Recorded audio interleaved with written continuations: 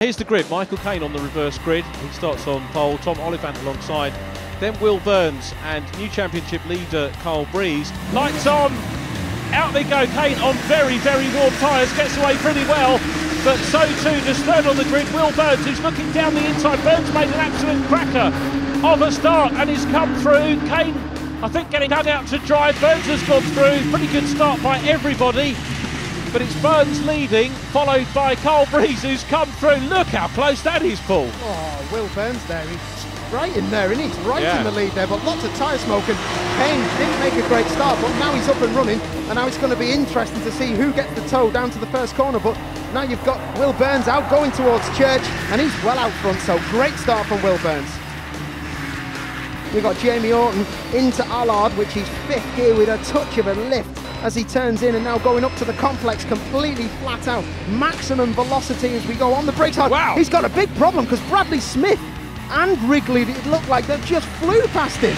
Oh, Jamie, he's not going to be. He's had a great start to the season, and that's our onboard camera. Curse of the camera. That's a shame for the long-haired stallion walking away from the car. Oh, and he's having a go again now. Here he goes, looks down the inside. Has he got the run on him this time? It looks closer, and Caine's going through on the inside. No, he isn't. Will Burns responds to it and maintains the momentum round the outside. Burns hangs on to the lead, and Caine has got to try it all again. And Caine's got the run again, and he's further up the inside. This time, surely he's got him. He has got him. Michael Caine goes through. Caine into the lead. Will Burns is demoted on the last lap here at Thruxton. So the 45-year-old from Newmarket is going to take the win. The checkered flag goes out. The first win in SuperCup for Michael Caine. Look, and he's made up. He's won hundreds of races, but it just shows how much it means to him. I'd love to see that, Caine. Good lad. It's great, you know, everybody at Amigos and JHR have worked so hard to put this deal together to get us out there racing that they just deserve the win.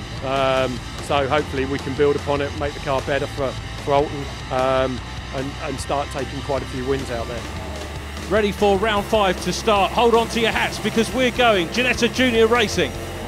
A long wait, and away we go from the front. Dave Woodard maybe a little bit sluggish away. Patrick Matisse in white slots into third position, but it's Sophia Floersch from the outside of the front row. Dan Seelos is going round the outside of Woodard. That's the orange car on the outside of the green car, but it's Sophia Floersch that leads. Middleton in second place. Matisse and the Dane is third. Brilliant start, wasn't it? So I was watching out the comms box, and Sophia just got right on it and got a massive launch. As you got Middleton now having big pressure from Matisse in that Danish flag-coloured car, and the rest of the field are just touching each other, but they're all right. They're all right. They're all through complex, and it looks like they're absolutely going to be spot on, which is great to see. And now let the high-speed train commence. Oh, but we got Dan Seelos on the inside, and Matisse, and he gives him a bit of a shove on the grass, but he's through. And now Seelos, who was super quick round here last year, is going to be on the back of Middleton, and this is going to be a real launch down to the chicane. Sophia Floersch, this is territory she's not been in before, leading the race behind the safety car, about to restart. What are her thoughts going to be, Paul? Looks like she's gone already. She's gone. She's got the jump. She needs to brake late, not make a mistake now into the first apex of the chicane. She's got it, and she's done it. Look at you. Go, girl. She's gone. Have some of that, lads, we're off. Into Church, and what's Seelos going to do? He goes to the inside of Middleton. He's alongside, is he? He's just about alongside. Can he keep it on the inside of Middleton, the rookie? He has, he's done it. And this is it. Seelos is going to have to get on it now. This is the checkered flag apparently coming up.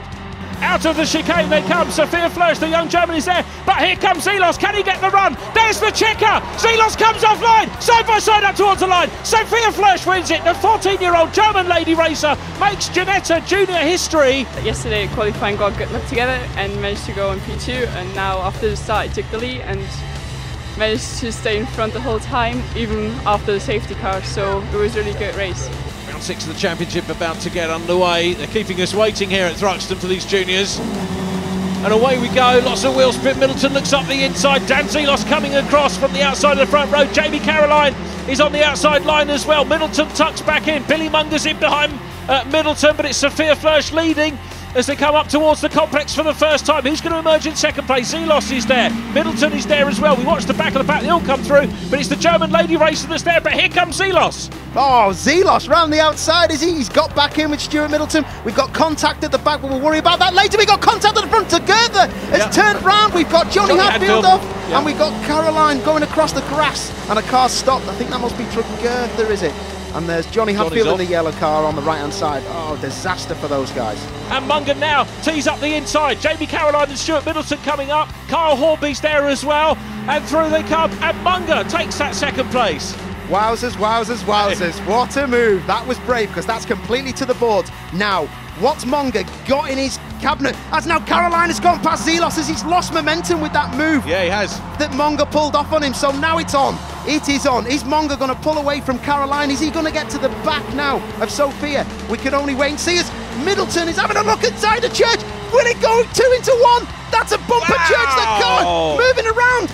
Absolutely amazing. Fantastic. Oh, that was brilliant. No flick of the brake lights. They are the bravest of the brave. Look at this. 5 cars for the lead. Caroline's going for second. Up into the chicane for the last time. Unbelievable. And Caroline's coming from nowhere. He's blocked Billy Munger in. And can Caroline go around the outside? But I think we're going to see contact. And Caroline, again, like last year, gets through the chicane. But Sophia Floersch, she's going to win race 2. It's going to be 2 out of 2 for the 14-year-old German. Sophia Floersch makes it 2 out of 2. Billy Munger second. Jamie Caroline third. Stuart Middleton is in 4th place from Dan Zelos. Kyle Horby, the HHC guys, absolutely made up with a superb Ginetta Junior race once again.